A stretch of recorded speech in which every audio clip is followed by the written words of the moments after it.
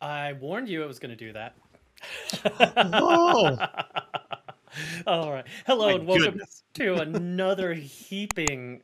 What did they say after that? Like heaping, helping, helping, I, heaping, I heaving, like help. keeping helping, yeah. Not Well, heaving helping. right, but it goes in threes. It's heaping, Hot so, heaping helping. hot heaping, helping. Let's go with that. Hot heaping, helping of Owlbear soup. I'm one of your hosts. I'm Justin. I'm your other host, Rich. Uh, hot heaping helping hee haw. Is that it? Is that what we want? Is that the I Owlbear soup brand? Hee haw. No, I do like the hee haw at the end of it. I think Mhm. that's very appropriate.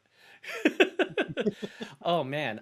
So it's been a wild week, but we are here back. Yes. Yeah, there's some really fun news, really interesting news. But we are back and we are here for to bring you some news from the gaming world, tabletop gaming specifically. Also, we have a fantastic guest today. Some of you may have played adventures in organized play by this gentleman, read books, or anything by this guy. This is Mr. Shawn Merwin. He's pretty fantastic. Mhm. And on top of that, happy Father's Day to all the fathers out there. So yeah, thanks for joining us. I Yeah. know those of you watching us live today is Father's Day.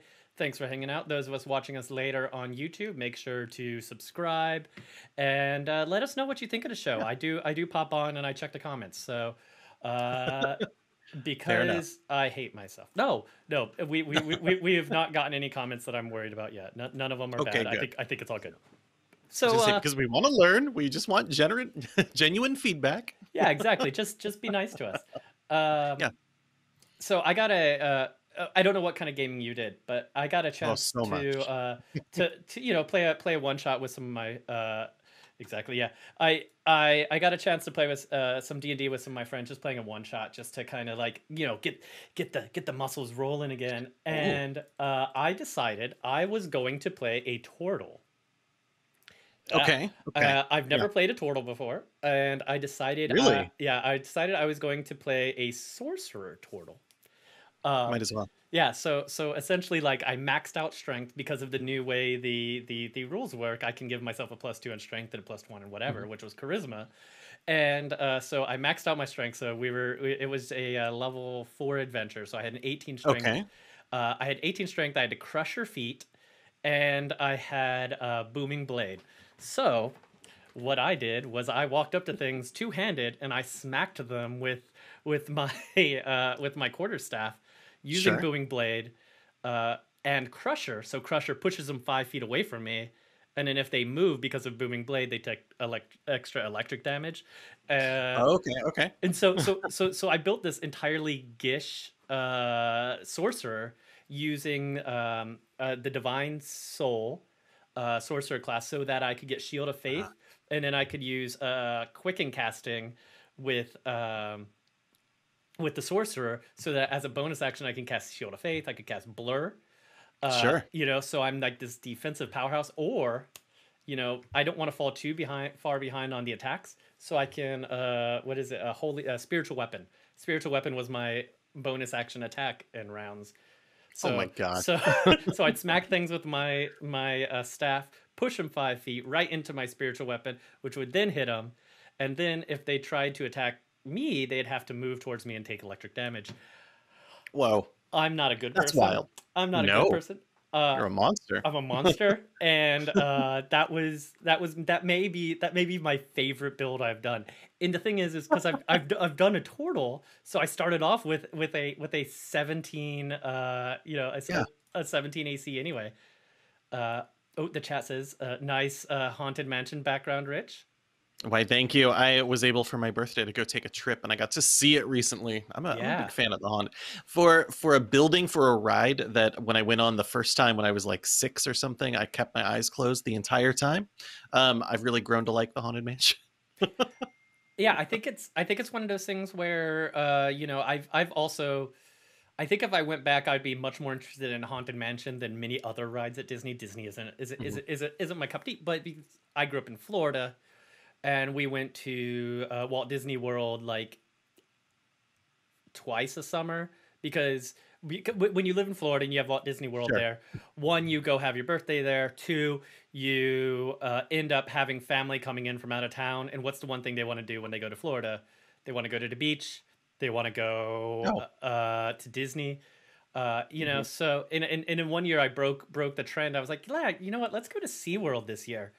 I want to do something else. And SeaWorld was sad. Even as Yeah. like a 10-year-old, 11-year-old Justin, I was so sad for all the fish. So Mhm. because it's a very different experience than going to an aquarium, and I really didn't like seeing the animals, the huge Mhm. animals in the cage. I mean, it was cool to see the huge Right. animals, right? But at the same time, I was like, oh, well, that doesn't seem as fun. And so you've had to move across the country because of the incident, right? Yeah, yeah. Yeah. Okay. I'm Good to know. Good not to know. allowed in Florida anymore. Yeah, that Uh, makes sense. but to make up to it, we went to for my mother's 60th birthday. Audrey and I, we went up to Victoria, BC, and we went on a an orca watching tour, and it was Oh wow. fantastic. I was so pleased. We got to see orcas. We got to see them with their fins up. They were happy. They were playing. It was two pods of them coming together, and I guess they had some kids, so there was some playing going on. Oh man, it was amazing. Oh, that sounds way better. Okay, Yeah. very positive. I've only had wonderful experiences in Victoria, BC, the jewel of the Northwest. I need to go back because I need to two things. One, I need to ride the water taxis, and two, I Uh, need to figure out how to become a water taxi driver because that's gonna be my retirement job. oh gosh, it sounds like there's going to be another incident. Hmm. I don't know what you're talking about. Okay, okay. Wow, I'm really excited that you got the chance to play the turtle because I have lots of students and they love it. I mean, Mhm. turtle is so easy to just look at and be like, so my deal is I'm a turtle. Yeah, I hide in my shell when I get scared. Also, I just have this ridiculous AC, nothing can hit me, and just kind of moving on from there. So I've had parties with 3 turtles in them because it's just fun. it's fun, especially at low Mhm. levels. Like I do think Oh yeah, I was theory crafting up to level 10, and I think at some point the effectiveness of the sorcerer Gish starts to die off a little bit, and you start leaning more into the sorcerer side. So you could either do that, sure. or you could multi-class, and at that point, I would suggest multi-classing into fighter or paladin, but probably fighter mostly just to get the additional attacks per round. Though if you went paladin, that's the only way you can get any real extra bonuses to your your I almost called them nads, your non-AC defenses. Oh, I see. Yeah. Well, I mean that's what we used to call them on the Karop forums. We used to call them nads. Mhm. Anyway, Wow, wow, wow. Intriguing. non-armored defenses. There we go. Non-armored defenses. I just immediately started thinking about like fourth ed. And Yeah. Yeah. a Exactly. rabbit Right. hole in my head. Yeah. Exactly. Oh man. Very cool. Yeah. So Um, I went and wow. prattled on about my gaming, and it led to Disney World Talk. So tell me, did you do any gaming this week? I did. Yesterday was our first day. So our local gaming store, Geeky Teas and Games, reopened on Tuesday, and it's very clear. Come in, bring your proof of vaccination, have a mask on, stuff like that. And so we came in and we had our local playtesting event, and this is a thing I've been doing for a couple of years now, which is. Oh gosh, First Play LA. That's it. It's basically a prototyping group, and designers can show up with games in kind of whatever condition they have them in, and people will show up and play them. We used to hold it monthly, and this was our first one back. Oh And wow. so it was really nice because we got around, and because we were all vaccinated, the the rules were once you get to the table, you're all sitting around, you're ready to play a There we game. go. If you all feel comfortable and you're all like in a good spot, you can demask. And I made the additional rule that you had to say fear is the mind killer and all the rest of it, do the whole Dune litany. Um, it was just in my head for no reason. And it was great. What? It was great What? to just play Wait, games. Dune What? was in your Huh? head for no reason? I've just read the entire 300-page RPG in the last couple days. Wow. Now I got to read the book. But it was great. And there are some games there. I got to play 2, I think, real quick. One was this great like social deduction game. Latest in this series, very logical, trying to figure out who everyone else at the table is. You win when you can accuse everyone and know all their secret roles, but all the roles have another way to win the game. So it was very fun.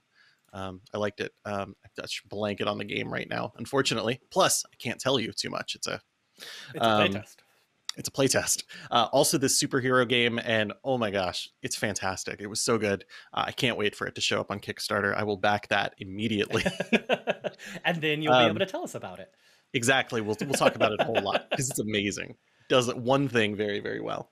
Um, That's awesome. let's see. And then I had to leave that event a little bit early and come home because we had a game night that went on from like 4 to 10. We invited a couple friends over and we played. Oh my gosh, we played. I've never heard of Oh My Gosh. Oh my gosh, we played the Tea Dragon Society. Beautiful little dragon game. Hanging out, flipping over cards. You're sleeping, you're feeding, you are grooming, and then sometimes you bite and are frustrated and grumpy, and so you lose some of your.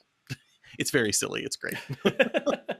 Like to get to deck builder, you're just buying cards, unless these like mischief cards lower your, take away some of your buying power. Sometimes you groom yourself, but then you bite yourself and you waste all that grooming. So you just discard those cards. It's great. That's wild. Yeah. Let's see. We did that. We played, certainly played Splendor. We played Azul, just busting out some of our classics that we really like as a group. And then we played the Shipwreck Arcana. And I don't know if you've heard of this game. This is a game that was on Kickstarter 4 years ago, maybe You 5 said at this Shipwreck. point. I'm in. It's so hold on. It is a game that is all about logical deduction. It is tarot plus math.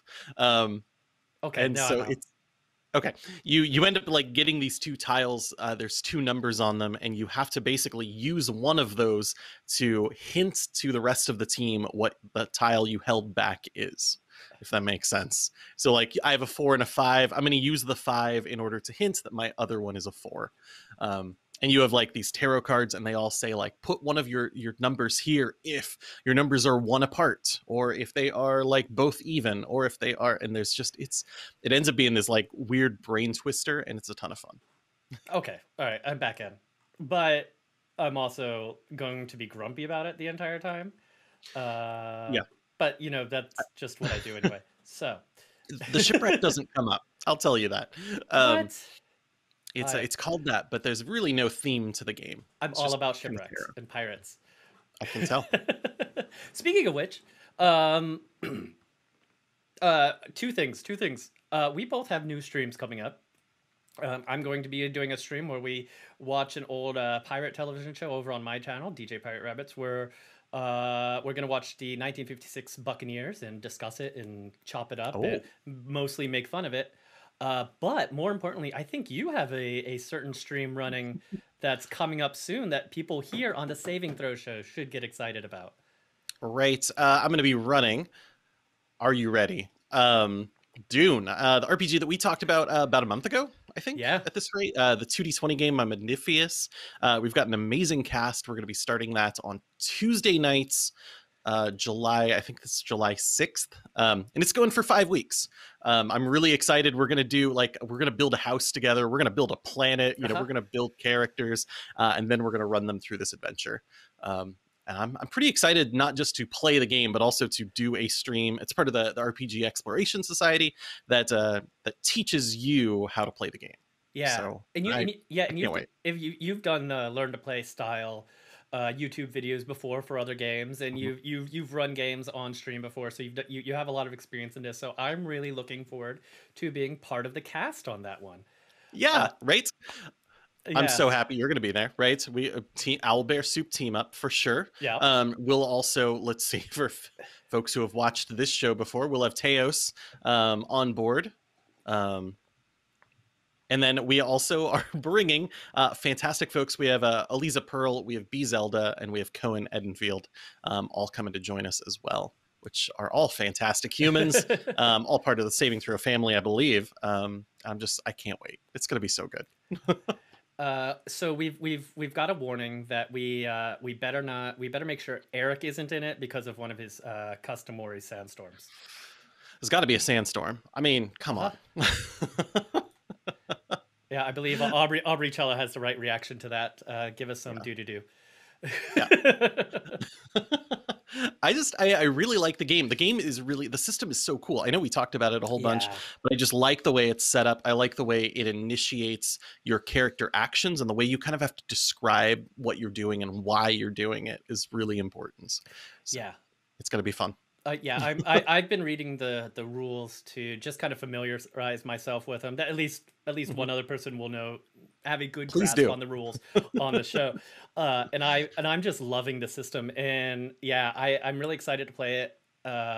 It could be a second system for me, is the 2D20 system, just based on Yeah. some of the stuff. If I have a story I want to tell that doesn't fit the mold of Starfinder or Dungeons and Dragons. hmm Right. Yeah. And of course, as the GM for the game, I love that your actions could generate threats that I get to use to make the enemies even more challenging. I Yeah. mean, it's I'm a monster when I get that kind of power, so I can't wait. Yeah, yeah, so good, so good. Ooh, It's gonna be fun. couple quick shout outs. Thanks for the follow, Dusty Denim. Yeah. And we got a sub just a little bit ago from B Right Tuck. So yeah, thanks everyone, and thanks everyone else in the chat for coming and hanging out with us. All I would like to ask you now, Rich, is where in the book can I find stats for sandworms? Because I'm trying to build my character ahead of time. Oh, I see. That makes sense. Be right, I UK. deliberately. Thank you. Right. I deliberately, when I sent the PDFs out, I took some things away because I wanted players to be surprised. So if you're looking at that file, I've already started meddling and no one knows it. Yeah, we were joking around on Twitter with oh god, Mike Selinger, Mike, yeah. Mike, and, and now all I want to do is I want to play Earthworm Jim in the Dune universe. Oh gosh. Okay. That would be fun. A sandworm would be tough. This just totally reminds me of a game of Rifts that we ran. We were playing, far future sci-fi stuff, and one of the characters decided that, or one of the players, they wanted to stop playing their character. They were bored, and they wanted to start playing a highly intelligent psychic worm. And we were all like, that doesn't make a whole lot of sense. The DM didn't really like that. And so one day he contacted all of the players and he was like, all right, I have a plan. We're going to work together during the next adventure to kill off my character. And when I have to bring in a new character, it'll be in a way where this worm appears in the story anyway. So I might as well get to play it, right? That day was the last day of that campaign. Oh man. Just a quick moral to players: don't team up against your DM. That's the end of the campaign. Yeah, that's a mistake. Yeah. Oh man. All right. We got another subscriber. Go. Simiath Pernkoth. Oh. I like trying to pronounce these names, and I hope that I get close. I know I butcher most of them, but I hope I get close. Oh man. Let's I think it's time, right? It's time to get into some news. Let's get newsy. All right. Why don't you kick it off, because I have 9 million windows open and I forgot where my news is. Okay, I gotcha. Well, the first bit of news that I have is actually a little odd, requires some discussion. Okay, the news is that TSR is back. Wait, no. No, TSR has been back. They released a magazine. They were ready to go for some D&D stuff or something, right? Like TSR. Right. TSR's been back. Yeah. Well, kind of, right? So, right, TSR is Tactical Studies Rules, the company that kind of made D&D eventually getting picked up by WotC as it was kind of faltering, I guess, in what is the second ed days. And that led to a whole bunch of stuff, sure. But TSR is a brand people have wanted to bring back as kind of this way to point back to the origins of D&D and like, let's get original. Mm-hmm. And so, yes, there was a company that restarted TSR. They're still around. They popped up, I think, in 2001 and basically, or 2011, there we go, and launched Gygax magazine, getting some of the Gygax folks on board. Yeah. And starting to make some stuff. And apparently the magazine was canceled after like a trademark thing. The Gygax is backed out, and currently they make the Top Secret RPG. They're still around. I think they are TSR Games. Okay. But Ernie Gygax is back with TSR Hobbies. The Wait a new second. TSR. How many Gygax children are there? Because how many different versions of I TSR don't are we going to know. get? This is one of the same folks. Ernie was Oh, okay, involved okay. in both projects. Yeah. Okay. So coming back, and what they are doing is trying to kind of like bring back this old school feel of D&D. So it's got art with Larry Elmore. I mean, Oh, one of the wow. people I think about for classic D&D art. Yeah. Um, and they're just off and running with a first product called Giant Lands, which is a sci-fi tabletop RPG. It has an associated theme park. This was a box set that came out in 2019, and they are kind of making a limited edition box set that will not be made again as part of this like huge new launch for their system.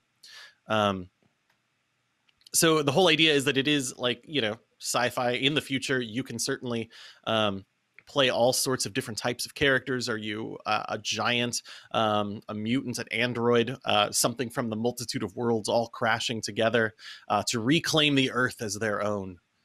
I'm Seems kind of ready. wild. I'm ready to um, reclaim the Earth as my own. right. So I like My that not people only need is me. TSR. Are you ready? You're all ready for that, I'm right? already Uh, my worm people need me. Dang it. So I just think it's a cool concept, a cool idea. It's weird to see TSR back. I mean, I'm just so focused on D&D as Wizards now, of course, and it's cool to see this TSR doing something completely different. Like, let's make a box set like the classics, right? But let's focus on this sci-fi world instead, which I think might be a lot of fun. Yeah, that is one thing that a lot of folks have talked about, like TSR days. They talk about the box sets, Hmm. and how we don't get them anymore. And it's Yeah, and in the reason, like if you look at Teos's site, actually, I think he outlines how expensive it is to produce these box sets and how yeah, it's not a good business model. Beetle and Grimm are able to do it because they're able to charge $500 for their sets, right? right, If you charge $500, you can totally get a set with like five, books in it with three maps and a bunch of cutouts, right? If you want to pay those big bucks. So I'm wondering where they're going to price this at. Is it going to be like the old school prices, which I mean, for inflation, right? They were like 30 bucks, 20 bucks right. sometimes. And so like say they're 50 bucks right now. Are they going to be able to make the capital that they need to continue their business? I Um, don't know. I don't know. I know oh, these limited edition ones are coming out for $79.99. So yeah. they're Okay. pushing it a little bit, right? Yeah. They want to make it is a luxury object for sure. Yeah. But they're going to put the book out at a lower rate. I'm pretty sure. Okay, cool. So we'll see. But it's cool that something else is happening. I like more RPGs getting out there, and using TSR as like an identity is pretty good for a lot of us nerds. Yeah. Yeah, a lot of the grognards will definitely latch on to TSR and want to do anything they can to support it. And then there's Mhm. nerds who just like chronicling the existence of D&D, like Teos, who will probably get in on this for similar reasons, right? Yeah. I don't know about your average current 5e gamer, how excited or interested they would be in this, especially if they've Yeah. joined during 5e, but we'll see. I'm trying to remember who I talked to recently that mentioned that they were going to go and play some Gamma World, or at least read up on it. And I was like, Gamma World. Right? Remember that. Yeah. Uh, Oh man. yeah, Yeah. All right. So I want to talk about something serious, and this is a very sure. serious Kickstarter. I don't talk a lot about Kickstarters because I try to avoid them, and that's Rich's realm. So there's this game coming out called Heroes of Barcadia.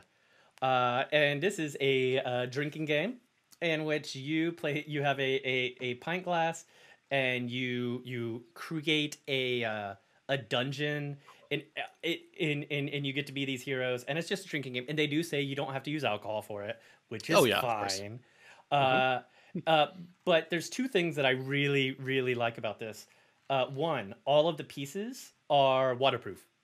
So if you Good look good up plan. exactly right, that's something really small, and I don't think a lot of the other drinking games have really, like, some of the cards have been just regular cards. Everything in here is waterproof. You can dump it all in a jug apparently or something. That's what they show on their Kickstarter. Anyway, the Yeah. other thing is like I really want to back this specifically because I love the health bar straw set.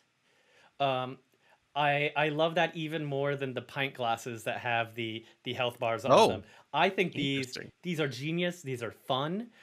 These are things you could get like several sets of, and you could mail them to your friends, and you could play over the internet because on top of all of that, they are putting out a Roll20 version of this game.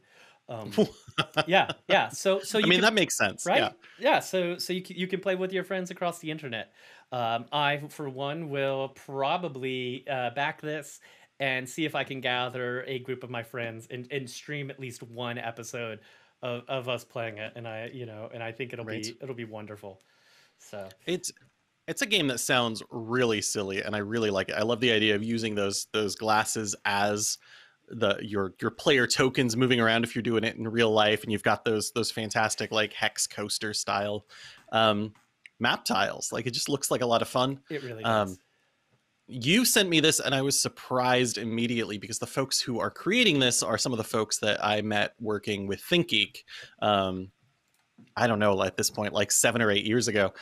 So folks who are excited about making big quality, cool, interesting products and designs, and this feels like a natural evolution of that. Like this is a fun experience. It looks great, bright colors, good product. Yeah, Yeah. not bad, and it's Sweet. already at about five or over 500,000. So certainly being created. Yeah. Yeah. We're good. Yeah, We're good here. yeah. But it's a fun team. I'm pretty excited to see this happening. Awesome. All right. Well, Uh, what do you got next? Well, that was super serious. Oh my goodness. Well, I'll go with super serious as well then, because they've announced that during D&D Live, which is coming up in mid-July this year, D&D Live this year is being put on by G4, so a different kind of feel than maybe the D&D Live from the last couple years. And they have reached out a little bit to some different stars for the Lost Odyssey Last Light, a live game featuring dragons, krakens, and giant sea queens. Kate Welch is going to be on board to DM this game, and the celebrity guests are just like little known figures who maybe you know: Jack Black, Reggie Watts, Kevin Smith, Jason Mewes, Lauren Lapkus, and a mystery guest. I'm really excited about not, like Jack Black is the one that really like jumped. Like I was like, whoa, Jack Black. Mhm. But then when I read Reggie Watts was on here, I Uh-huh. I I really now I have to see. I'm gonna have to at least watch clips of it if I don't watch the entire thing. So Right. And I really like Lauren Lapkus, so I'm kind of excited for all of the stuff that's going to be happening. It's going to be a really silly game. It feels like I love that it's got this very serious title, and it's not Heroes of Barcadia, because it could be. right. Oh Yeah, man. so that should be some silly fun. I mean, I'm really curious. I don't know much about what D&D Live will be like next month, but I know they're going to announce some books we've talked about already. They'll have Mhm. this fun silly game, so it should be good. Nice. I got some news from Paizo. Paizo for PAX Online 2021. GM registration opens on June 17th. The schedule will be posted, which was 3 days ago, so get on it. The Warhorn schedule is now posted. Let's see here. GM Warhorn signups begin today in a half an hour. So get on that. Player signups begin on June 26th at 3 p.m. Pacific Standard Time. And then, yeah, they call tables on the 4th, and they do another calling of tables on the 11th. So get in, get signed up, get ready Mhm. for that.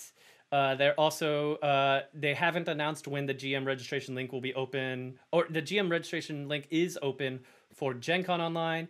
The spreadsheet and everything will be posted later.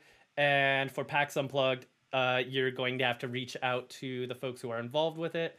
That's going to be a 2022, but we're not sure.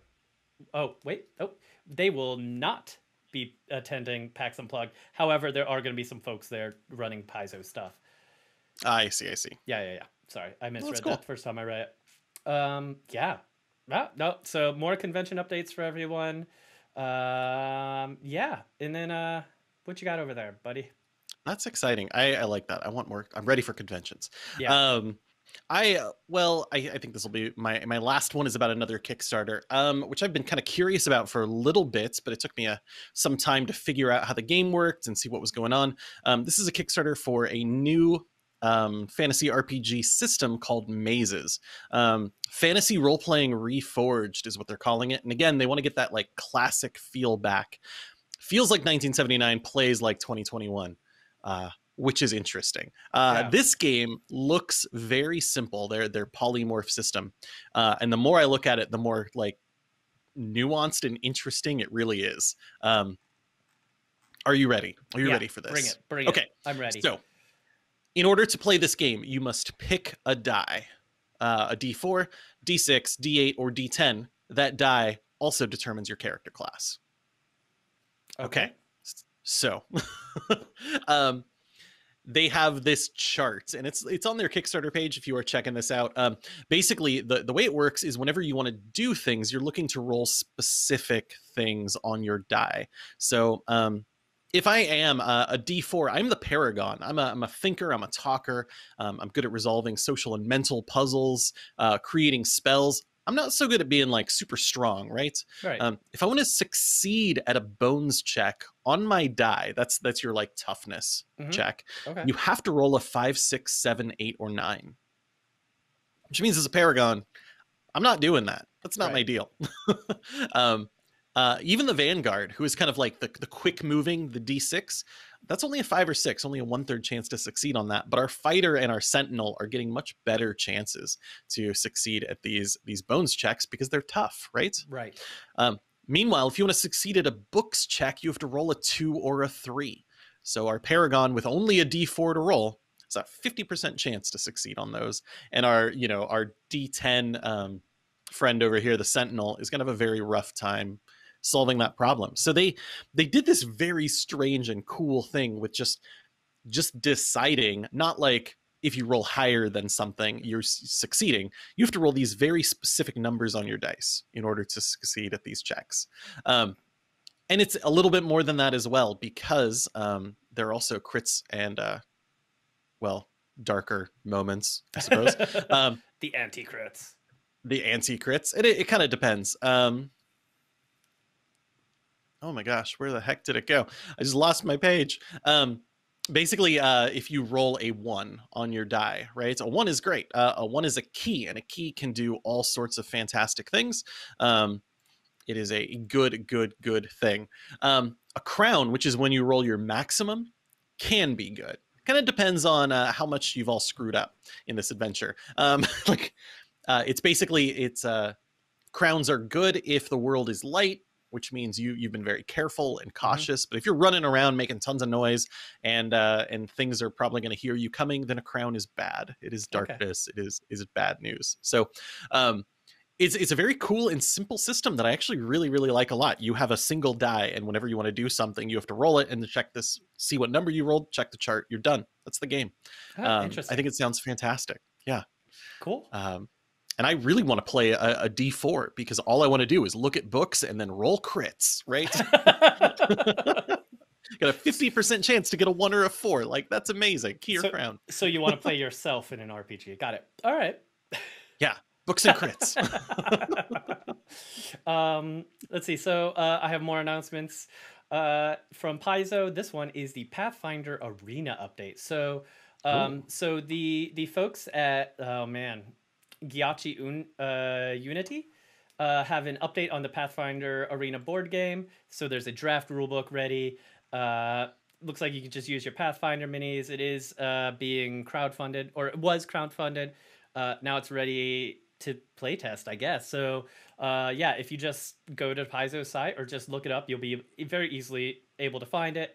And then it's I think it's going to be interesting. You pick a hero, and there's arena battles, which is a ton of fun. So, and I love it. Like, it's going to have that like old school Hero Quest vibe. I mean, it's going to be way better than that, but I love these kind of games. Like, pick your mini, move around a board, fight some minis. Exactly. Yeah.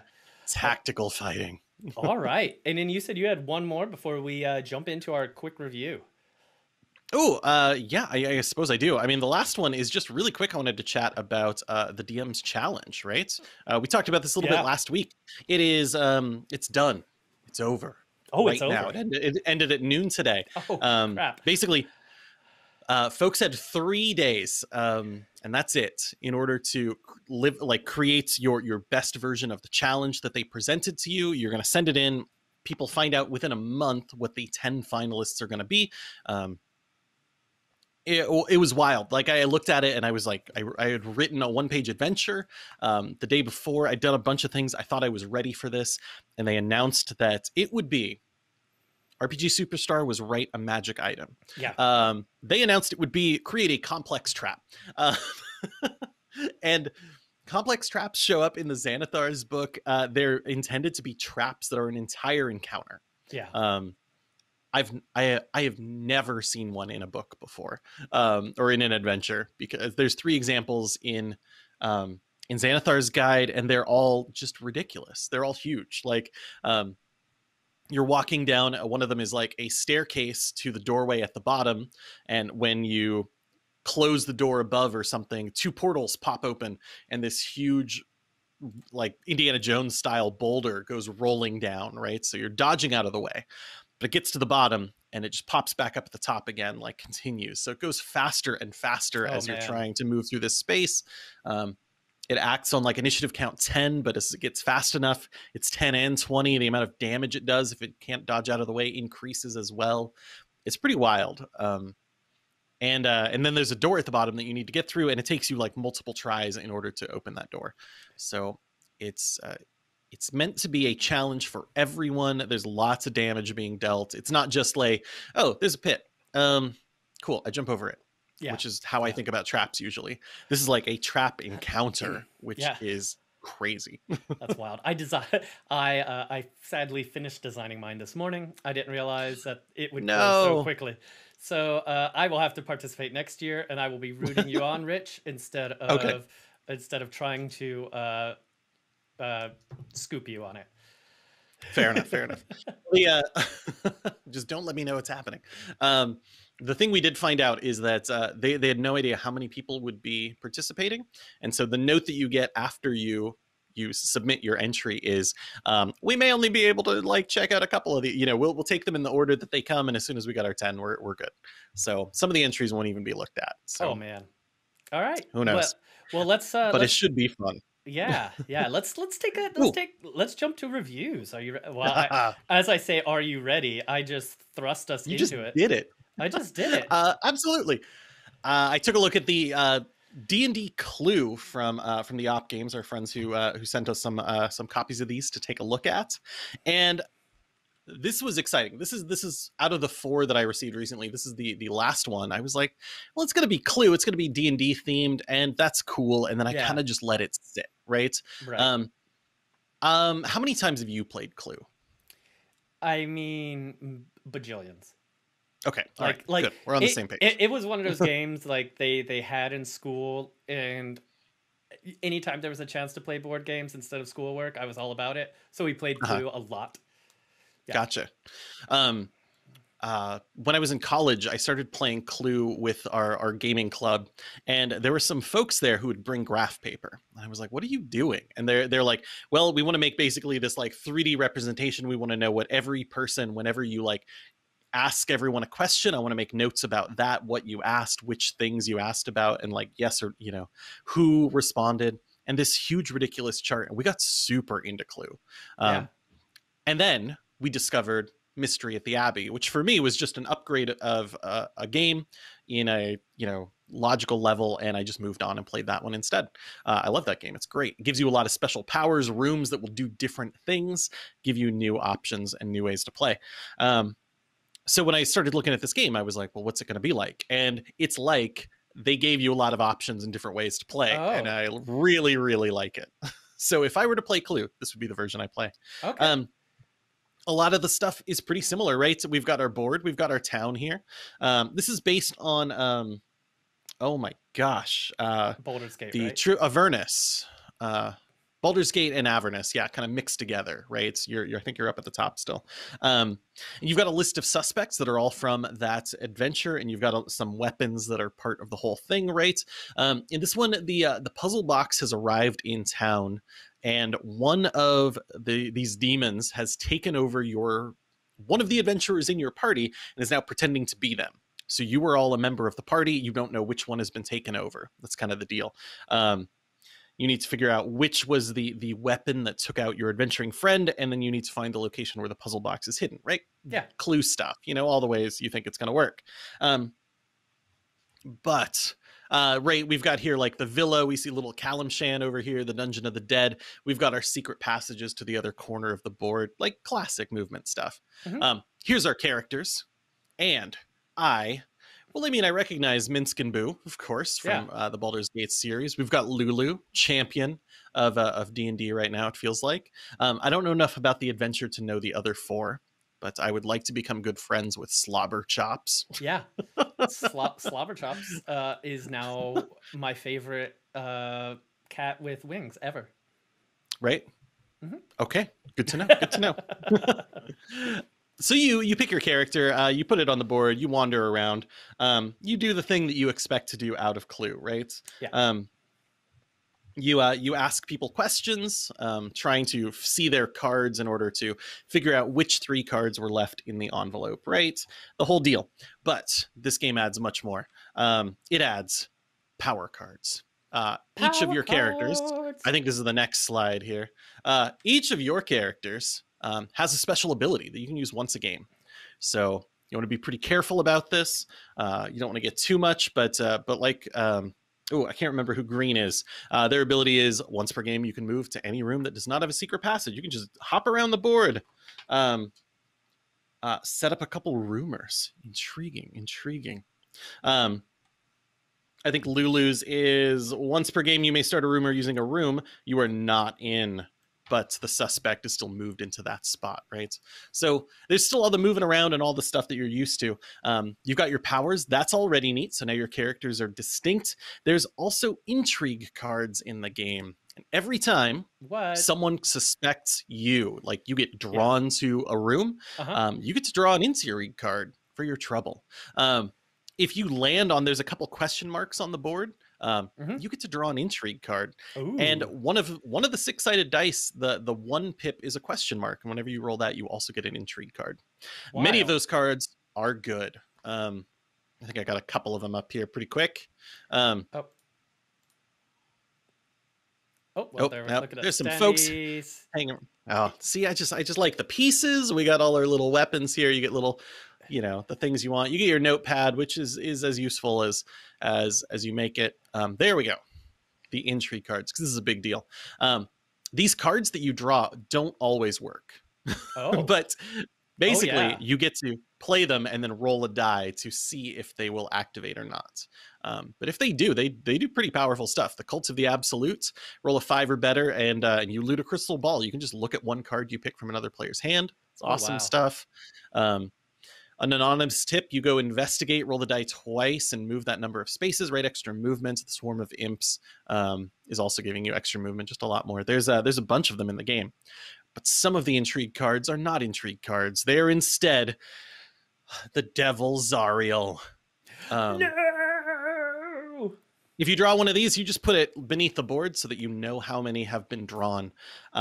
If you are the player that draws the 8th card, Zariel destroys you. You have been captured and you are out of the game. You can no longer move around or ask questions. I think you can still answer questions so the game can continue, but you are out. And even worse, you take that 8th card and you put it back into the deck.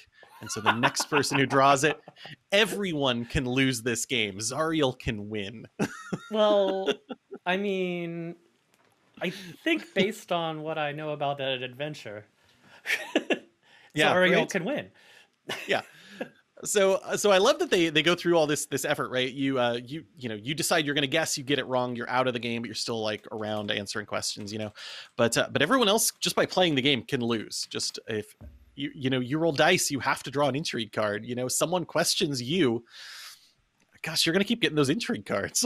I can just tank you if I want to, Justin, just by What? suspecting you again and again and again until you draw that last card. That is brutal. Yeah. So so it's a wild game. I'm kind of interested. I think this is the last slide I made for it, but it's a cool game. I It like the is. pieces for it. The components are great. And I love these additions that make it a little bit more than just the clue that I remember. They give it some, some strange tactics, some cool abilities, which a game like this really, I think, needs. If I'm stuck, if I don't know what I'm doing and I'm just moving across the middle of the map, like trying to see what's up, I should go for one of those question marks. I should get an intrigue card and see if that'll give me a boost, some way to get ahead of everybody else, which Clue itself doesn't really do. You just have to get lucky and you have to be good at deduction. And in this game, by adding this random element, I think really opens it up and makes it a lot more fun. That's awesome. Yeah. All right. That's unexpected, but I like it. I really do like the changes they made to the game. Oh, and actually, there was one thing I kind of wanted to look at a little bit more because we kind of breezed over it just a little bit. The items in which the murder could have been done. I like this. I like the longbow, the greatsword, the sensor of remembrance. Interesting, right? We've got a horn of blasting there. The Mastercraft scimitar and Silver Claw. Silver Claw. I assume are all objects you get from the adventure in those early stages. Yeah. And I wish we knew somebody who worked on Descent into Avernus, but sadly, I do really enjoy the fact that they've taken Clue and they've kind of turned it on its head a little bit so that we get a very different feel. All right. It's not quite aggressive, but it could be. You could play it aggressively if you wanted to. You could take Minsk and Boo down. Exactly, right? All right. Let's see if I can do one more thing we wanted to do before we get to our guest is we wanted to talk about... Let's see. All right, guys, we're going to watch me do this live. I'm going to try to set up the scene. Did I lose that link? Oh, I probably did. No. No. Found it. All right. Let's do this live. Let's make sure there's nothing personal on my screens. Let's go to a screen share. There we go. I can block You're everywhere. Yeah. Block all the personal with this. Here, we'll move Rich over here. And we'll make him smaller, and then we'll move me over here and make me bigger, and we'll get rid of our names. There we go. Look at that. Making scenes live, everybody. That's how you do it. So we wanted to... You're a wizard. Speaking of wizards, we wanted to really quick go through and give quick rankings of the UA subclasses of Mages of Strixhaven, just to kind of wrap everything up and decide how we feel about these. Yeah, so, we went through them for a while last week. We kind of skimped, I think, on the very last one because we were out of time, which is fine. Yeah. But yeah, we wanted to do an overview, just kind of give our final thoughts on that. So, good. No one's given this tier list that I just made a minute ago a poop emoji. Please don't do it, Justin. Dang it! I'm done. So what do you think? Let's go through these kind of in order and just kind of chat about what we thought about them, these UAs, and we start with Mage of Lorehold. This was the one we had where you get a lot of right. We're focused on underlying and driving history here. There's a lot of scholars, things like that. You get an ancient companion. Mm-hmm. You get to choose what type of companion that is. It could be a healer, a sage, or a warrior, and that gives you quite a few benefits depending on which one you pick. Yeah, and I remember that one being pretty interesting, but I don't remember it feeling super strong. Right. To even talk about that a little bit more, I don't think any of these are going to be S tier, and that is because someone like the sorcerer is going to lose out, right? So regardless, some classes are going to lose out on one of these abilities. So I don't think anyone can be S tier unless they come up with a way to adjust that. So I think at best, honestly, I think Lorehold, I want to put it in B. I think it's B. I don't think it's A. I don't think it's a automatic let's go get it, but I think it's solid. I think it can make a very powerful warrior Uh-huh. with some magical abilities, and that's how I would play it, as kind of like a Gish style. Yeah. And it could be fun. I would love to play a warrior with Spirit Guardians. So once we get to about 5th level, Hmm. I would enjoy this a lot. But Yeah. I agree. But do you Probably think B. okay. So the Mage of Prismari is the school that deals with elementals. In the Magic the Gathering game, they're red and blue. Uh, and they had some interesting powers. I don't have it Hmm. up right now. So I'm gonna rely on your reminders. Right. One of their big ones was they had kinetic artistry. So they could Hmm. dash as a bonus action. And when they dash, elements come with them, right? So this That's right. boreal Yeah. sweep, icy waters, or scorching, or a thunderlight jaunt where you don't provoke attacks of opportunity. There was some really, really good stuff in there. There was also favored medium where you pick like fire. You gain resistance to fire, which is Hmm. awesome. And whenever you cast a fire spell, you can choose other people around you to get resistance. So there was like some cool effects and abilities in there, kind of at lower levels. At higher levels, it got wild. At 14th level, you gain proficiency in dexterity saving throws. And whenever you make one, if you roll a 9 or less, you just count it as a 10. Yeah. Um, And this one so I it, remember pretty wild. thinking was really strong, really interesting. So I'm tempted to put this in A unless you have I another. agree. No, Okay. I thought that one was good. That ability dash as a bonus action and cool stuff happens. I would do that every single turn, easily. Yeah. The mages of Quandrix, they are blue and green. They're the nerdy mages. So they're the Hmm. ones who do a lot of book. Yeah, they're pretty nerdy. They do a lot of book learning. They do a lot of math specifically. So Yes. they deal with fractals. They have these fractal creatures that are their emblem, their creature in Hmm. Magic the Gathering. And Yeah. yeah. And here that came through with some meddling abilities, right? Hmm. Um, Diminishing function, supplemental function. Basically, they can give people kind of like a bardic inspiration or de-inspiration, Yeah. however you like. A lot of forcing people to get re-rolls or bonuses, things like that. Null equation, I think, was its big one at 10th level. Oh yes, that's right. You point at someone after they get damage, right? And that creature suddenly only deals half damage on weapon attacks, as disadvantage on saving throws. It's pretty wild. Um, I feel an A tier here. I think so. Being a meddler is fun. Being a debuffer is great. I really enjoy it, and I want a good one, and this one Yeah. feels pretty good. Yeah. So, and then for Mages Silver Quill, they're black, they're white. They're the mages that deal with more of the power of words, right? So these are the Hmm. folks that you would anticipate using things like Power Word Kill, that type of stuff. They are quick talkers in the school themselves. They tend to produce like the most politician type style of folks, as well as like the most bullies and things along those lines as well. Um, yeah. So tell us a little bit Right? about Silver Quill. Trying to remember all the bits of this one. Yeah, a lot of talkie, so they got a lot of proficiencies instead of bonus spells. One of their cool abilities at 6th level was the Inky Shroud. They can create darkness that they can see through, Hmm. and whenever other creatures start their turn in the darkness, you can deal 2d10 psychic damage to them. So it's Yeah. your darkness spell is very cool. But at higher levels, I think at 10th, again, like this was this awesome moment. Your spells that deal damage, you can add words of power to make it either do psychic or radiant damage. And if you choose psychic and they fail their saves, they're also frightened of you, and radiant makes people charmed by you. So a lot of power here. Yeah. I'm going to go ahead and do this. I'm going to put Mage of Silverquare in A tier. And I remember a lot about Mage of Witherbloom. So Hmm. Witherbloom is the one that deals with death and dying. They deal with a lot of necrotic and healing energies, that type of stuff. And it shows up in their powers. And I remember Mage of Witherbloom being pretty powerful. And Yes. this is how I remember things kind of lining up in my head, where Mage of Lorehold was fun, but it just wasn't it wasn't A tier. Well, I got to go back because I knew there was something just getting at me, which is their 10th level ability. Once per turn, when a creature you can see hits with an attack roll, you can do this a few times up to your or proficiency bonus. You can use your reaction to force them to make a saving throw against your spell save DC.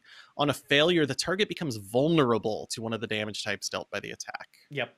Yep. Yeah. So Brutal. that was a big lore hold ability, was to basically give everybody the ability to deal double damage for one round. So I think Lorehold maybe is the weakest of them all, but I also like it because you get a companion. You know, you get a lot of choices in there. So if we looked at this and we said everybody was A tier, I would be on board with that. But I Okay. think Lorehold may be the weaker of the five. All right. Well, speaking of mages filled with knowledge, I believe our guest is ready. So, Rich, why don't you take Okay. a break, and I'm gonna go yap at our friend Shawn Merwin here for a little bit. Hello and welcome to the show, Shawn. Let's make sure I have all your stuff on. And I just want to introduce you real quick. Shawn Merwin, I've known Shawn for, decades, maybe billions of years now. He is a very accomplished author on the DM's Guild with over 58 items, a credit to him. He has written for Living Greyhawk, Living Forgotten Realms, The Adventurers Guild, Zendrick Expedition, Ashes of Athos, Living Kingdoms of Kalamar, Star Trek Adventures, I believe Star Wars D20. He was the co-lead designer on Acquisitions Inc. He was a designer on Avernus and so many more things. Recently, part of a successful Kickstarter with Ghostfire Gaming, Grim Hollow, and he is he's actually the original half of the Down with D&D podcast, which is now the Mastering Dungeons podcast on the Misdirected Mark Network with a friend of the show, Teos. Welcome to the show, Shawn. Wow, I didn't know if I was going to get a chance to talk there. Well, I mean, around me, it's always hit or miss. Yeah. I was waiting for Rich to come up. I'm like, well, I may get a word in, but no, it was you. So no. Yeah, you just had to deal with me running my mouth for however long I just ran my mouth, like 6 hours or so. No, that was a great introduction. Thank you. Sometimes I get an introduction like that, and I'm like, oh yes, I did do that, didn't I? Yeah. I remember the first time we talked. It was when I was doing the Going Last podcast, and Right. Afterwards, you sent me all these Star Wars adventures you had written, and I was very pleased with that as well. Yeah, I like to have people read what I've written. So yeah. If I didn't write it, I'll just pretend I did and send it to you. Oh, perfect. Right. Yeah. Those the Expanse novels that you've written have been fantastic. I really enjoyed The Hobbit too. You did a really good job on that one. Thank you. My time machine served me well on that one. Just kind of kick it off. Most of us know you from D&D stuff. We've played your adventures. You've written forever in various living campaigns, and you're continuing to do so. How do you feel about which of those living campaigns, the ones that have kind of trickled off? This is interesting to me for reasons, and we'll get into it. Has kind of trickled off that you wish had stuck around a little bit longer, maybe at least one more season, or one more batch of adventures just to kind of tie things up. Yeah, I would have loved to have seen Zendrick Expeditions, which was a 3rd edition campaign set in Eberron, and it had the unfortunate distinction of running up against Living Greyhawk. And so, Living Greyhawk was such a beast, and it just ground through players and just was so attractive to everyone that when Wizards of the Coast set up this alternate campaign, I was very excited because I was thinking all the cool things we could do and the different stories we could tell. And it was a much different campaign than Living Greyhawk, obviously. And as with certain new things coming to fore, people who are in an established relationship with a game said, why would we bother with that? And so it was fun to experiment with that new system, and it was fun to tell stories in Keith Baker's world, and it was really awesome, but it just never picked up the player base that it would have if it had come out as something separate from a Living Greyhawk adjacent campaign. Yeah. But I got to work with some really cool people, and we told some really fun stories in that campaign. Yeah, I wasn't a player at the time, but that's another thing that I've gone back and I've read some of those adventures, and I've loved Zendrick. I've loved everything kind of around it, and honestly, looking at some of these things aside from Ashes of Athos, of course, I would have liked to have seen more of Zendrick, for sure. But speaking of Ashes of Athos, we both worked on that. I cranked out a couple of adventures, and you helped man the whole thing, right? I didn't man the whole thing. I was sort of on the sidelines at that point. Okay. Teos would come to me occasionally and say, "Hey, what do you think about this?" But I did write a couple of adventures, help play test adventures, Yeah. and things of that nature. And that was, another campaign that was separate from the big campaign. Mm-hmm. But I think Ashes of Athos was different enough and had its own sort of fandom that it was going to succeed no matter what. Yeah. And they put together an incredible array of adventures and Mm-hmm. an amazing story. And I know that to this day they're still sending it out many, many times a month to Yeah. people who are, even though it's a fourth edition campaign, people are like, "Hey, could I get that?" And Baldman Games is able to send it out. So Yeah. that's great. Yeah, definitely. If you're interested in Dark Sun, those were some fantastically written adventures, some fun adventures to play, and you can pretty easily convert them over to fifth edition if you'd like. And that campaign did some really cool things with like certs and death certs and that type of stuff. Mm-hmm. And we haven't really seen a lot of that in other campaigns. Is there anything like that you would bring into? You're working currently with Adventures League, but also there was some talk of some Grim Hollow adventures. Is there talk of organized play? So I'm hitting you with two things: organized play for Grim Okay. Hollow. If you were going to add anything like that into Adventures League, what would you do? Okay, let me try to unpack that. Yeah. Organized play is wonderful. It's how I cut my teeth in this industry Mm-hmm. for years and years. So there's a lot to learn, and it's a lot of fun. But it is also problematic in a lot of ways. Yeah. It is a marketing vehicle, Mm-hmm. and so with marketing comes costs. So you always have to weigh the cost versus the benefits that you're getting out of it. So while I would love to have a Grim Hollow organized play system or a series of adventures, it's on my list, but it's not in planning stages yet. Let's Okay. put it that way. Yeah. But that said, based on the audience that you're looking for and based on the scope that you're reaching for, you want to adjust things. Mm-hmm. So to go back to Ashes of Athos as an example, that was set in Dark Sun. Yeah. So there were very specific character creation rules, such as no clerics, Right. being Dark Sun. Mm-hmm. And so new players would come and they wouldn't really understand the distinction. So you'd sit down at a table, maybe you're DMing or playing, and there's like 4 paladins and a cleric. And they obviously haven't read the character creation rules for that specific campaign. So, right, instantly you are, it's problematic right from the start to limit it, but it also, you can tell a better story when you do limit it. Yeah. So that's one of the dials that you might need to turn. Yeah. What a living campaign that I'm very fond of was the not Ashes of Athos, although I was the Oracle of War campaign, Okay. which came out very recently for 5th edition, which I worked on with Will Doyle. Okay. And that was, again, another campaign that was going to run concurrently with the main campaign, but we tried to do things differently to reach a different audience, tell a different kind of story, and so on. And I really liked the limited scope of that. So it's as much an adventure path as it is a matrix-based living campaign where you can just play anything. But it's easier to put out content. It's easier to make sure characters are in the same realm of power as other characters. Because let's be honest, if you sit down in an Adventures League adventure, you could sit down with a first level character at a table and be playing with a 4th level character that, because of trading rules, has a staff of power, right? Yeah.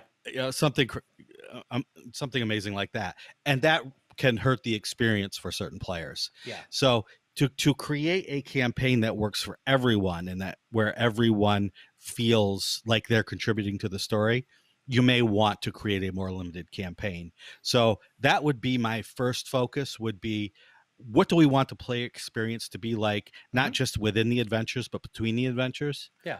And how do we build it to make that experience shine through for all players? Yeah, you touched on something, and that's related to this. When you mentioned Grim Hollow, you mentioned the marketing, and the audience you're marketing for. Who's the target audience for Grim Hollow, and did that have any effect on how you designed the product? Okay, well, the Grim Hollow was the first book of Grim Hollow was already out before I started with Ghostfire. Okay. But one of the things that attracted me to working with them was that I really loved that book. That was the Grim Hollow campaign guide. Oh, gotcha. And what it did was it wants to tell a dark fantasy, grim dark sort of story with your campaign. Mm-hmm. And so you get into things like curses, not just the bestow curse spell, which is sort of weak and it is what it is. But to actually make curses that mean something, mean something both mechanically and story wise. They have transformations. So one of the things that players love is, oh, I got bit by a werewolf. Oh, I want to play a werewolf, right? Which can be unbalancing in certain ways. Yeah. So what Grim Hollow does is it takes those things and adds a layer of gameplay to them that lets you do it without becoming horribly broken. Right. There is an uptick in power, but there's also offsets for that. So I love that they did that. They did that with liches. They did that with specters. They did that with a whole bunch of things.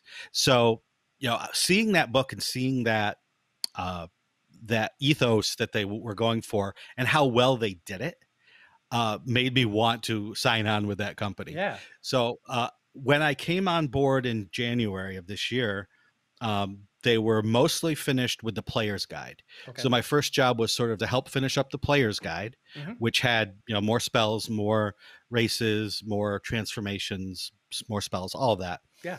And then we immediately kicked off the Grim Hollow Monster Grimoire, which was the monster book, which is the Kickstarter did fairly well, 1.65 million. So obviously there's an audience out there that's interested in such things. Yeah, and so that's what I'm working on right now. Oh, and that's amazing.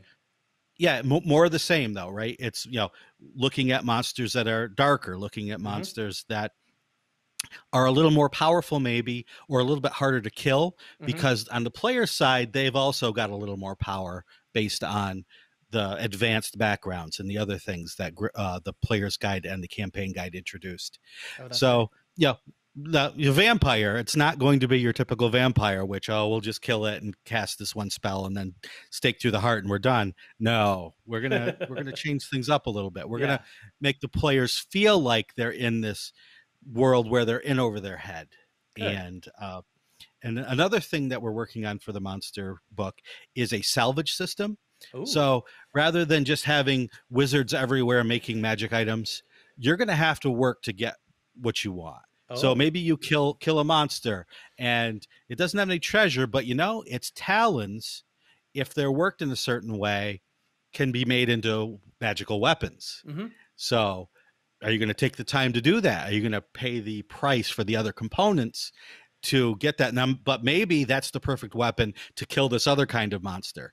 Right. So, if we know that, we'll hunt this monster first, kill it, get its talons to go after that monster. So that sort of story built into the monsters is something that we were shooting for as well. Oh, that's really awesome. And that's something that I've always seen in various home games is some kind of system of, oh, hey, you just killed a griffin. With those griffin feathers, you can do this.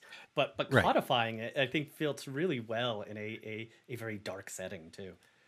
Yeah, and it reinforces this idea that you're in over your head and no one else is going to find these answers for you. It's all up to you. And you have to use these skills that you have, right? Alchemists, I don't care that I have proficiency with alchemist tools. Well, now you do, because unless you know an alchemist or you are proficient with alchemist tools, you're going to be in trouble. Oh, that's amazing.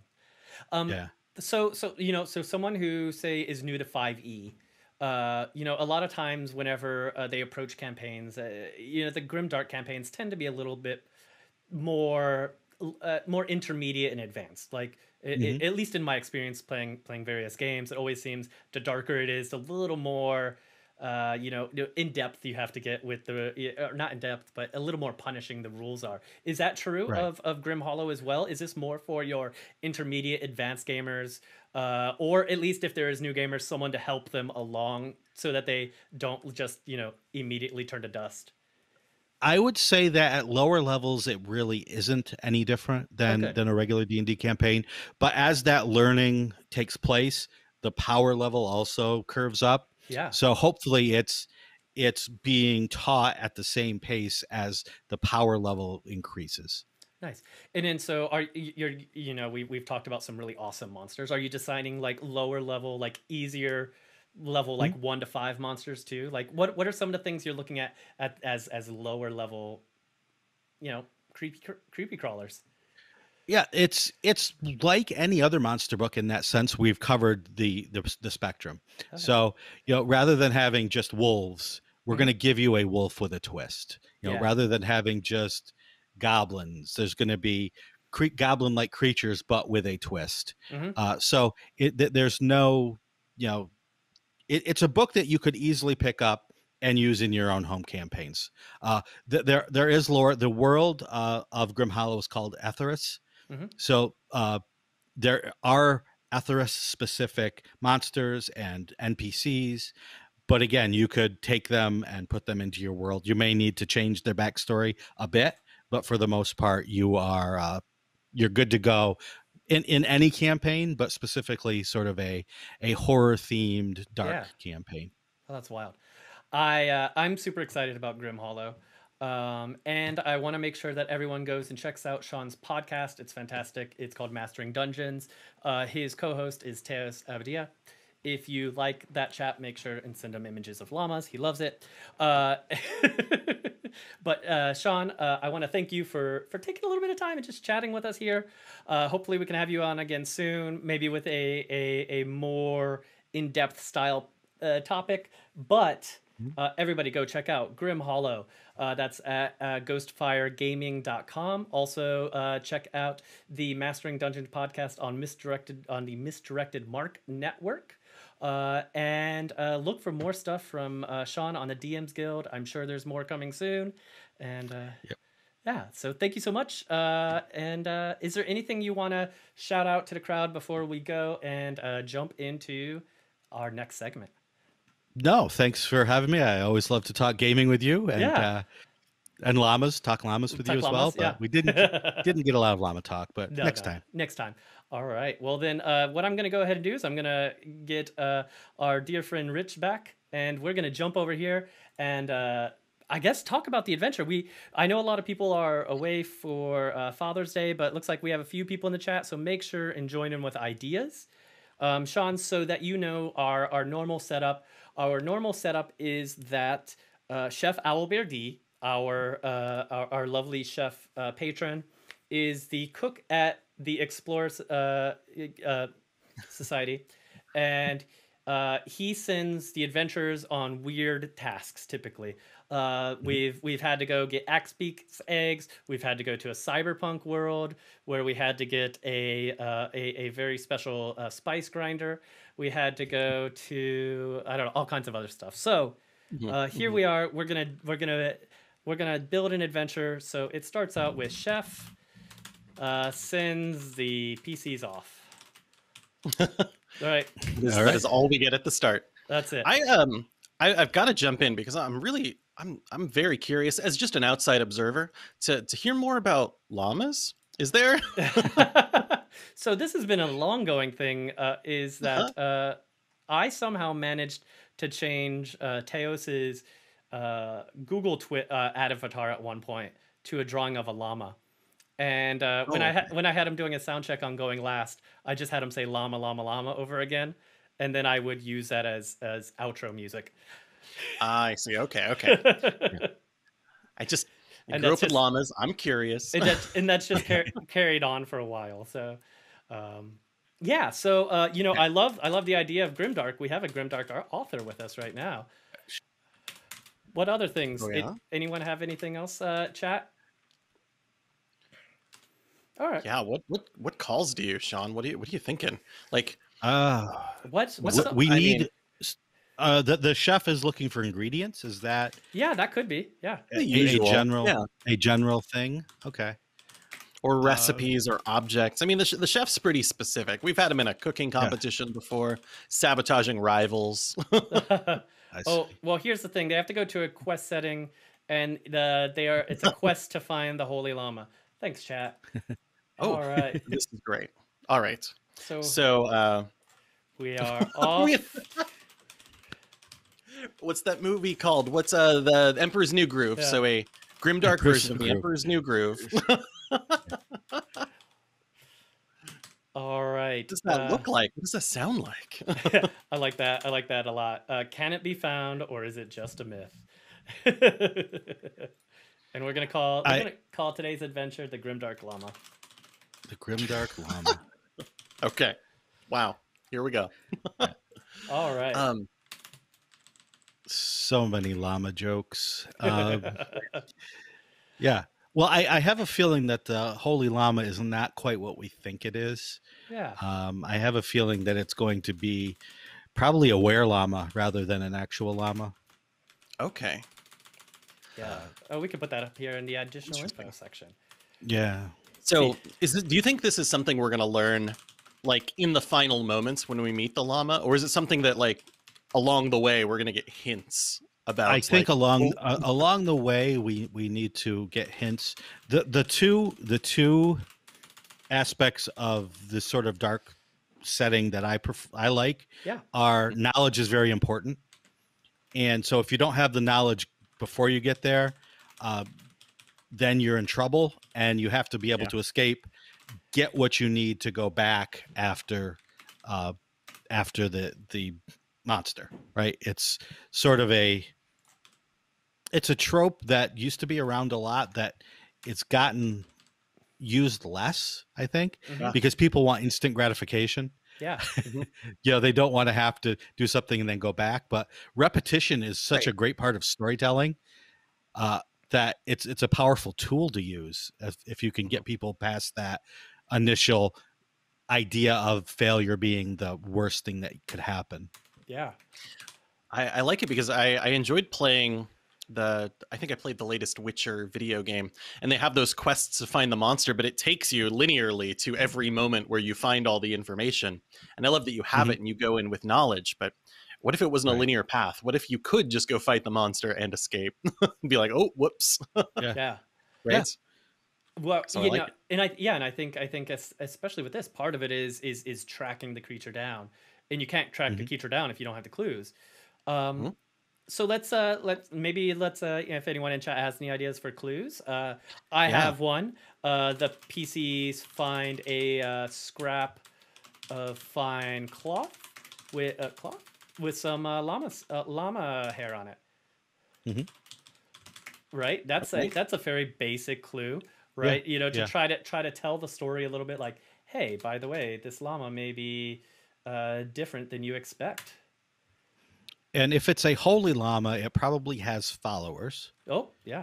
So you come across followers of the holy llama who you can go a lot of directions with this. The blunt brute force method would be they attack. So you want it maybe more subtle than that. You want with some insight checks to see that maybe they're not as holy as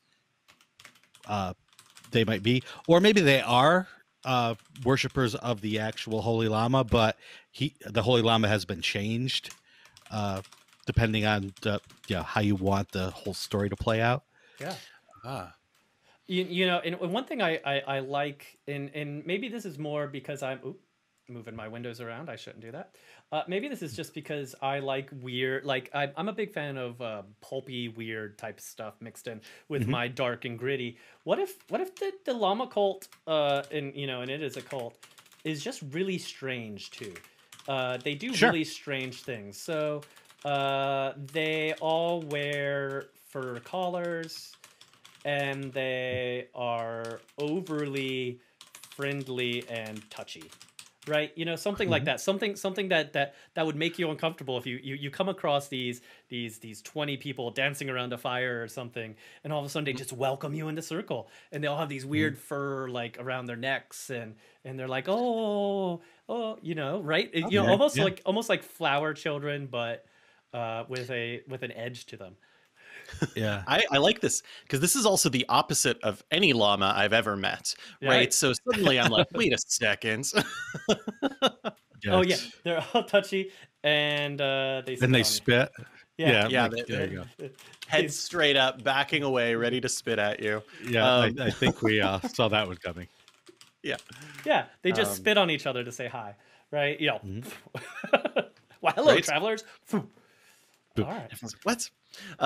I like this. So I like it also because it gives us an opportunity for folks to do some infiltration if they want to. You know, like you were saying, they could go in, and this could be a combat, but maybe this is a way we're going to learn one of the major weaknesses as well. You know, maybe they have to take care to make sure there is no, I mean, not silver. What could be like an alternative? Something.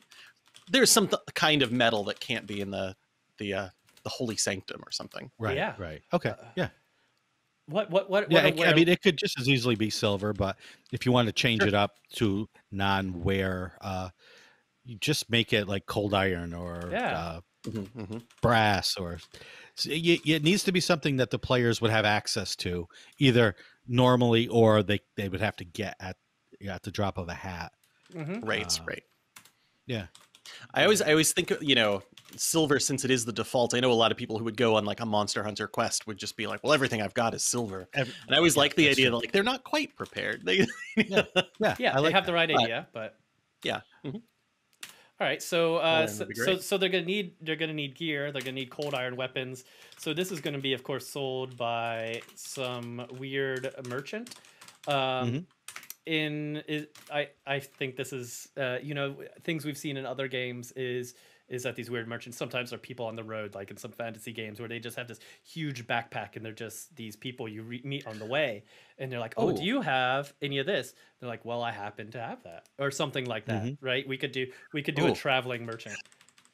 You could also do a traveling merchant, yes, who the players rescue early, and he has these weapons, but doesn't mean anything to the players at the time. Right. Yeah. And so, you know, he could thank them. He's not sure why he got attacked. He is just a poor merchant selling iron weapons. Yeah. They're not even as good as steel weapons. And then the players can go back to him later. Yeah. And again, you get that repetition. When the players enter the realm, they come across a poor merchant. Yeah. Who is getting attacked by, we'll just call them goblins for the time being. They could be something weirder, something wilder. And he only really sells cold iron. The only weapons he has on him. There we go. Right. He's an iron merchant. He sells pots and pans. And, and he happens to have a few weapons that he's picked up along the way. Yeah. Now, here's a game design tip. Yeah. Goblins.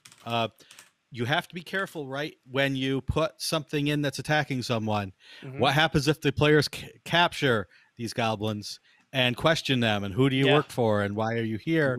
So either make the goblins something that cannot talk, make them trained wolves, make them something that can't be communicated with, or put into our adventure what information they do give that ratchets up the intensity and provides some knowledge without giving away the whole game. Yeah. Well, let's go with this. So goblins slash wolves. Animals. Yeah, exactly. Right. But that's valid, right? Like whatever. Is there a speak with dead animals spell? Right. Combo. I mean, we could do that, but we could also give them the opportunity to gain some information, which we've already said is important. So, let's see. Potential information gained, right? Yep. Let's see. They were attacking just because, but they know of a group of weirdos dancing around in the woods, right? Okay, yep, that's perfectly fine as well. Right, and then what we can do is we could talk. If they ask about the llama, then it's like, oh yeah, no, they have these weird fur things. Mm-hmm. We can get into more detail about that, right? If they ask the goblins Right. specifically about the Yep. llama, Very good. let's go goblins, right? Goblins. So, and then the merchant. What information might the merchant have? So I see a note here in the chat, and I love merchants like that you just happen to find, right? So I love the idea that all the weapons are strangely pot shaped. Maybe when they find this merchant the first time, they don't really have much. They've got pots and pans and things, but they don't seem, they're very, very tinkerly for the most part.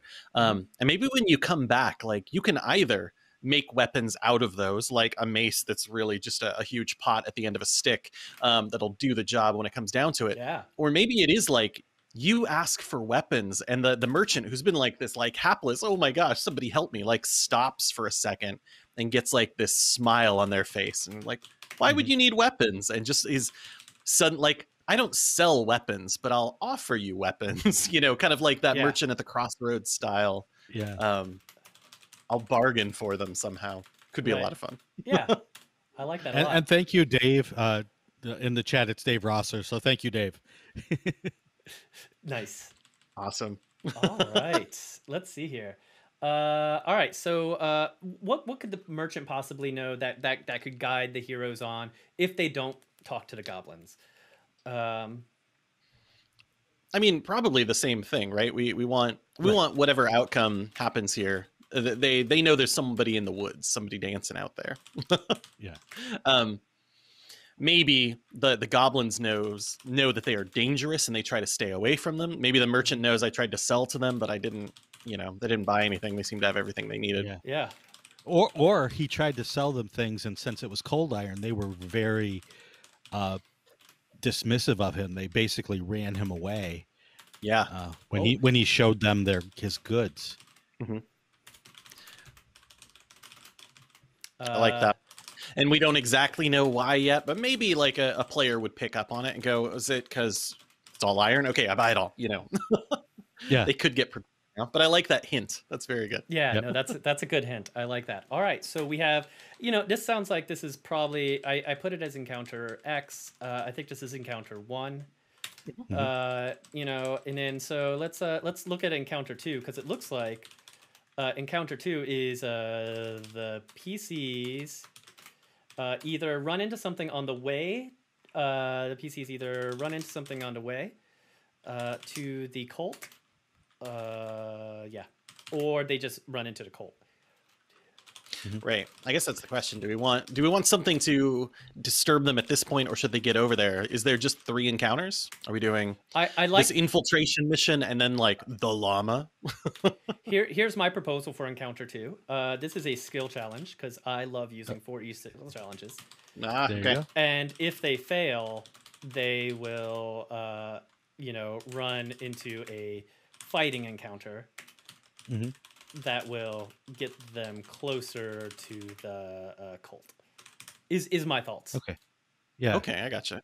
No, I like that idea, and we could also, outside of the mechanics of the encounter, we can up the stakes here. Yeah. What's going to happen if they fail? What's the threat in the area that is driving them? And I like that. that. I'm open to ideas on that one. Yeah. Has there been, are there disappearances in the area recently? Yeah. What's let's see, how do we up the stakes? Oh, I like something in the chat, something the cult's accidentally summoned. That could be fun too. There's something else out here. In my head, I was like, well, of course there needs to be bloody llama tracks somewhere, right? There needs to be like evidence of the that's strange. I mean, here, challenge 1, right? Challenge 1, bloody footprints of a llama. Right, so you could track them backwards a little ways. All the llamas are gone, or there are way too many llamas. Both being horrifying concepts. I kind of love there being like too many llamas, right? Yeah. Too many llamas, and they eat flesh, right? And Because they're yeah, and they're very friendly and touchy, right?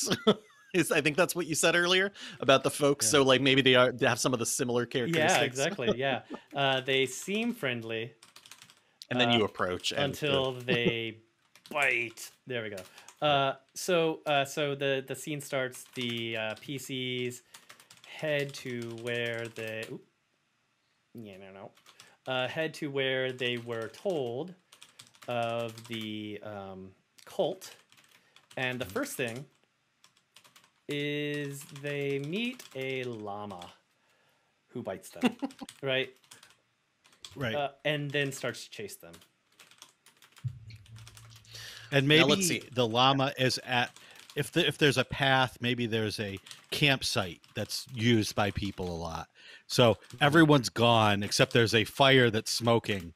So obviously people were just here, but now all that's here is this one llama right. covered in blood. Yes. So I love it. that ups the creepy factor right there. Yeah, and then I think along the way we should definitely see a little bit of like as the skill challenge goes on, we're gonna see more llamas kind of join in, and there's eventually gonna be a pack of bloodthirsty llamas chasing them up Right. until right before they get to the camp. Then all the llamas disperse. Yeah, I love that. Right. Because this first Now we one's need going to to- run, right? We're going to be tracking it. Right. Yeah. We need to make a new monster, Swarm of Llamas. Yeah. Oh my gosh. Let's see here. So llamas chase the PCs and disperse right before they get to the cult's camp. Just a swarm of llamas, just Yeah. wading through. As one does. One of my favorite Pathfinder spells was Swarm of Monkeys, so I'm in. Yeah. Yeah. All right. So we're looking at this skill challenge. So one. Let's see. So I was thinking the first llama was going to chase them, but you're thinking that the PCs chased the llama. I like that. Yeah.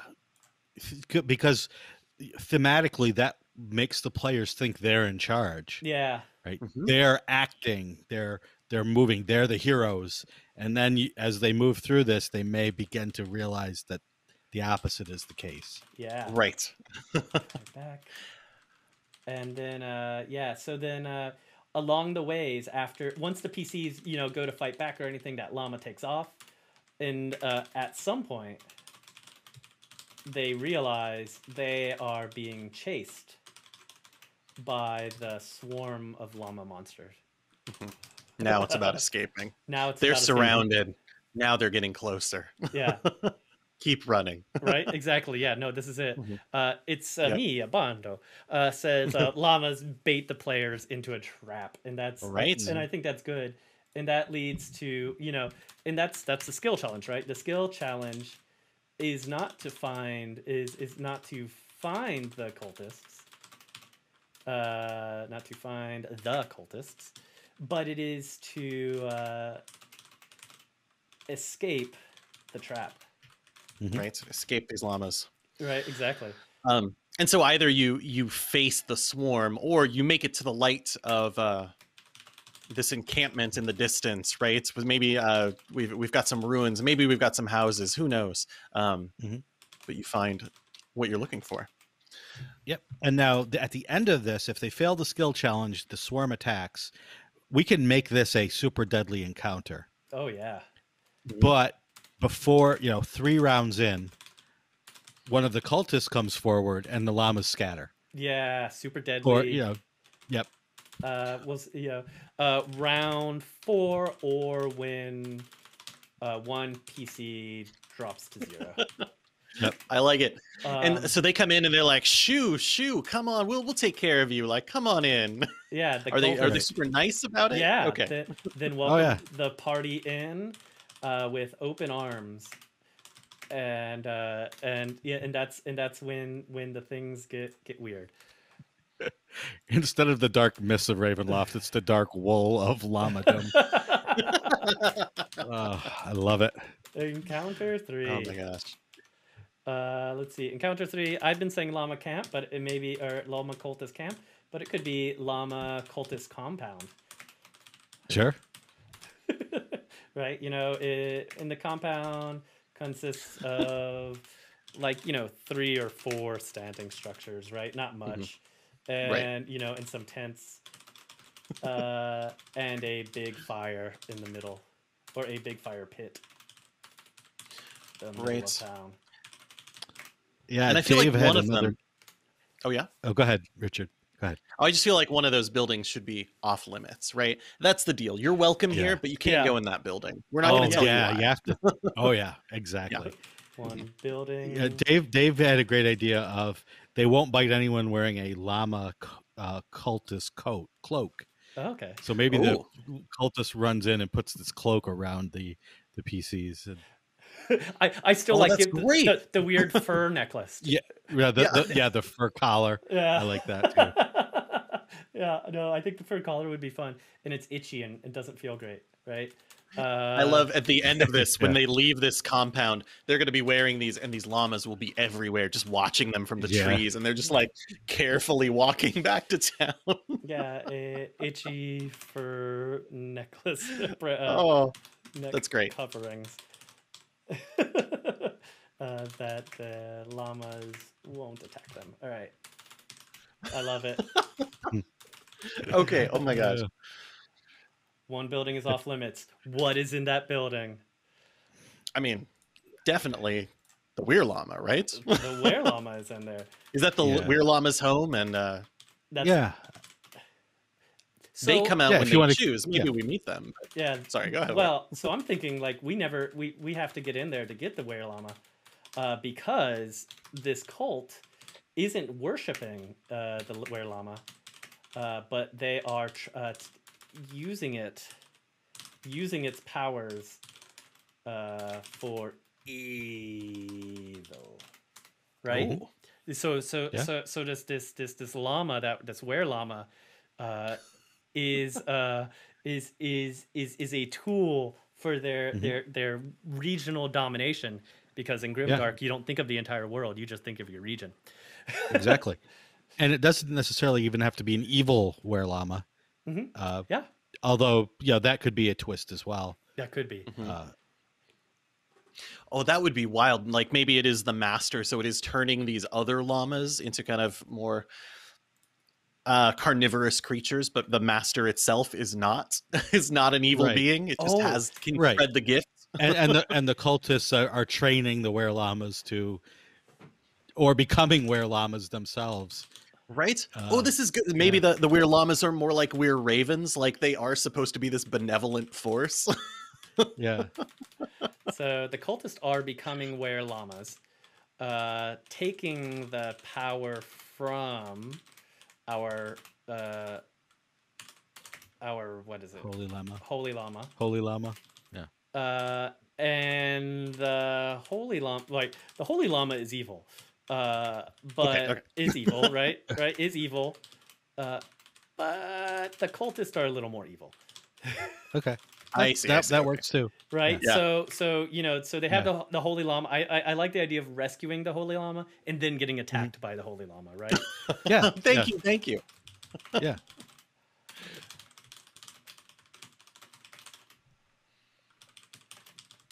Bam. All right. So during this adventure, I think our PCs should learn how to subdue, or some way of let's see here. So did we put a section for general knowledge that they should get? That's clues. Let's do that. The Holy Llama, how the Holy Llama can be subdued, right? Because we're supposed to bring the Holy Llama back to the Adventuring Society. So how can the Holy Llama be subdued? Unless it's not to bring it back, it's just to defeat it. So what was Chef Owlbear D's task? I think we kind of moved past that and we just jumped into the Holy Llama. Could it be we need llama milk? Oh, perfect. They need Holy Llama milk. Holy Llama milk for a recipe. Yeah. Yeah. Right. And just, the addition of some sort of mutation would help maybe. So the chef has heard some rumors about a pretty strange llama out here. I don't know. Go check it out. Exactly. All right. Perfect. So they need to at least knock it unconscious and milk it. Least knock the holy llama out. Knock it out. Oh, Jesus. Brain. Not at least not to milk it, right? I think, can they milk it if they kill it? That's a great question. One of those Google searches that you hope no one else. Exactly. Can you milk a dead llama? Wow. Yeah. Someone in the audience obviously must know if you could milk a dead. Oh yeah. Oh yeah. Wow. Whew. But I mean, you know, from a game standpoint, Yes. there could be a reason why you have to milk it alive, right? You know, there could be some kind of magical reason. I think that's okay. and I think that's the problem. That's it, right? Like, and it has to be alive for the magic to work. Okay. So we've got our cold iron. We've got some other information about how to deal with this creature that we've learned along the way. Yeah. We use it to the best of our ability to knock this thing out. I mean, in this game, that just means we have to decide at the end that it's going to be a subdual hit, right? Well, I mean, depending on what system we're difference. playing in, right? We didn't assign a system, and we never do. But you know, like say somebody picked this up and they wanted to do a 2d20 system, right? They could if they wanted to do whatever, right? We're just making the outline. Right. Thinking D&D wise, I'm with you. Yeah. I think in a lot of modern games, I'm not exactly sure. I think subdual is just as easy as lethal damage. I'm trying to think of one that... Pathfinder 2. Oh, all right. Fair enough. I think we like our options open these days. Yeah, I mean, I'm not sure with a lot of more story-based games, there is not really any difference between the two. Yeah. You just say what you want to do, and you do it. All right. You do it. Yeah. So we kind of got, you know, the basic outline of our adventure. One thing I do like to touch on is rewards. And I like coming up with really fun rewards for these kinds of adventures.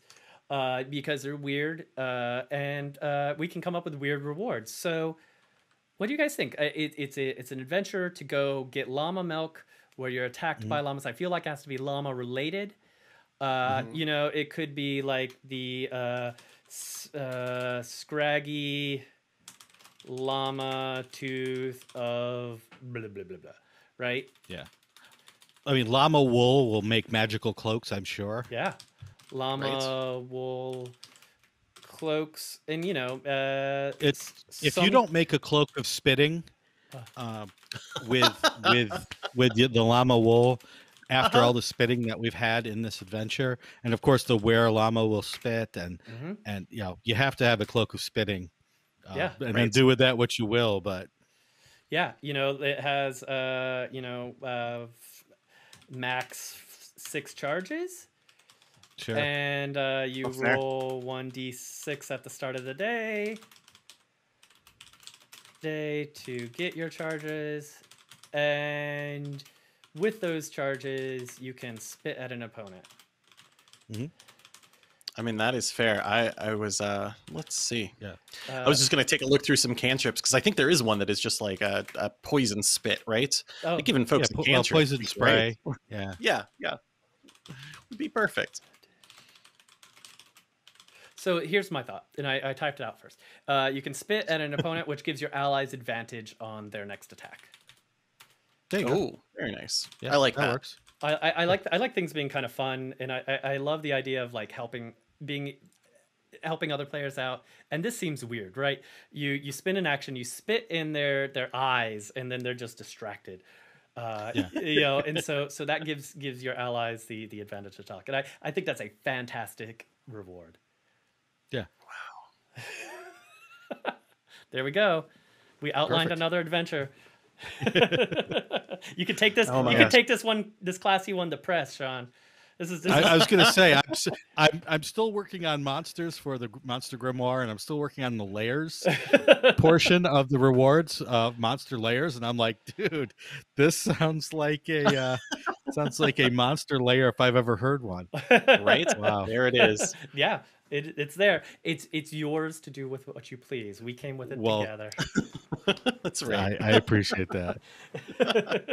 I do like the opposite, a scroll of face shield. Yes. Yeah. Yep. As a Oh my God. as a reaction, you can add +5 to your face. Right. The other one that I would try to build, I think, is the hum, like the llama hum, that comes up right before they start spitting. I would love that as like Yeah. almost some sort of sonic ability you have to just Yeah. make people tense and afraid. All right. So That's good. great.